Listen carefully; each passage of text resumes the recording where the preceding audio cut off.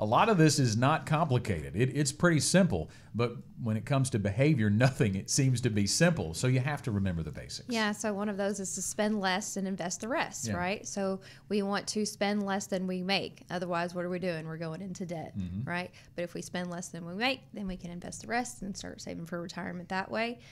Paying off your credit cards each month. You know, we don't really mind. A lot of people want to use their credit cards to get the points and pay them off every month. I do that. That's cool. Yeah. You know, but as long as you're not keeping a running balance, you know, because then you're paying interest and then those things start to snowball and go the opposite direction of what we're trying to do. So be careful if you're using credit cards, but definitely pay it off every month. Exactly. And then don't buy things you don't need. Right. And I like to use like Kroger Click List, make my list online and then just go pick it up. That way we're not in the store.